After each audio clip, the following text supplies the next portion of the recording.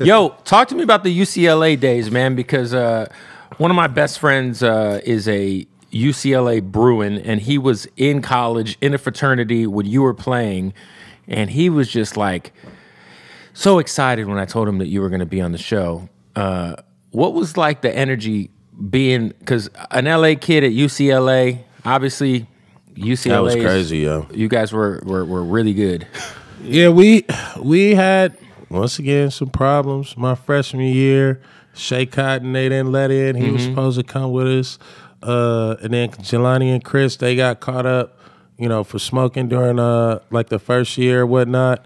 And so we kind of played, like everybody played out of position my freshman year. We started 2-point guards. Toby Paley played like the 3. Chris Johnson played the 4. J.R. Henderson played the 5.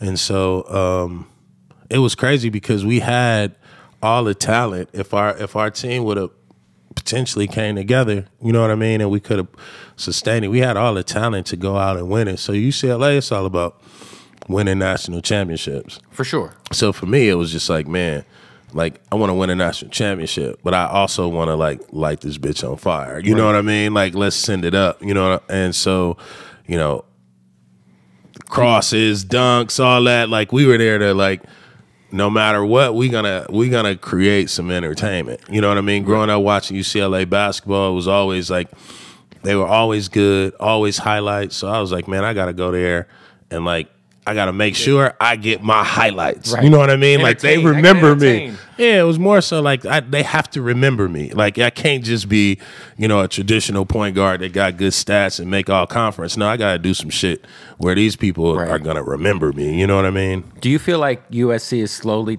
taking over LA? Absolutely basketball? not. I got to ask. Because they got Bronny James and then Rodman's Bro, son. stop playing. If you don't knock it off. They're definitely taking over. I mean, they've kind of had football for a long time. They ain't even got football. We beat them. Listen, the Lincoln Riley's a hell of a coach, and hey man, look, Caleb Williams, you know, it's a famous quote. It's just SC.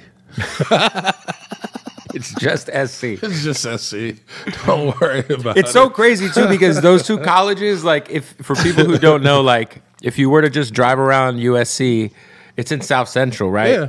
And then if you go to the other side of town, it's UCLA. It's like night and day. The vibes of the campuses. Yeah. Just the students, like the student flavor and energy is different.